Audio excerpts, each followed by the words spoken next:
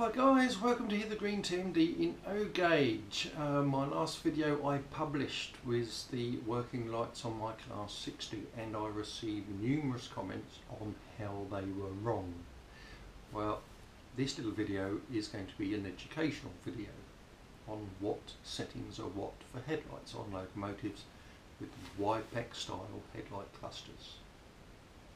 The history behind headlights is for people to see the train and not for the driver to see where he's going. The driver has route knowledge, he knows where he is, he knows the hills, he knows the speed limits, and he knows even in fog where he is.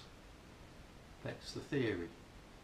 But people on the track can't necessarily see the train clearly, and more modern trains are quieter than older trains. So there was a few incidents where unfortunately people working on the track were killed by approaching trains, so it was deemed a requirement that headlights be fitted, and that is for this purpose only, is for people to see the train. So there are various settings for the headlights depending on when and where you are running.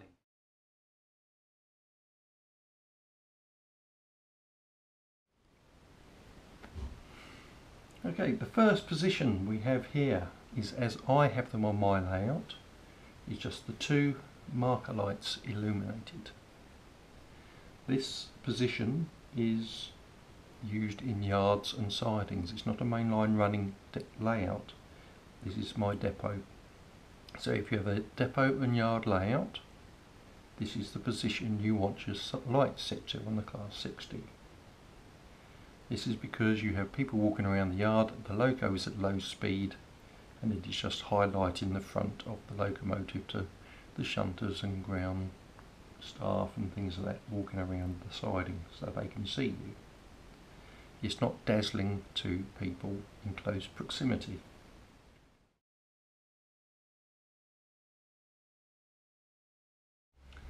That position with the headlight on this side, the marker light on this side, that is the night time position for running on the main line only. The light is on this side because normally the trains pass on a two-track in this direction, and the headlight on this side at night would be more dazzling to the oncoming train when they get closer. So the headlight is switched to the side farthest from the normal passage of trains in the opposite direction.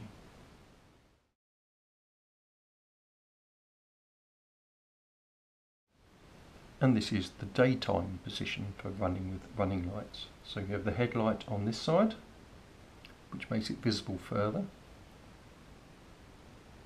on curves on average for people working on the track, and the near side marker light.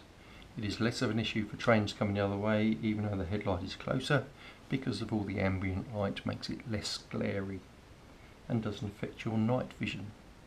So that is the positions of the headlights, and that is why on my last video the headlights are on in this configuration, just the two marker lights. My layout is a depot, and as a depot, just marker lights, no headlights, and that goes with any locomotive, no headlights on in the yard. I hope that's been useful. These are general rules.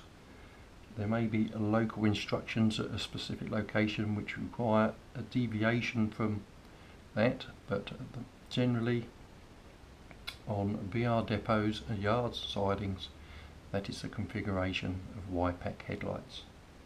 Stay safe, happy modelling. See you later.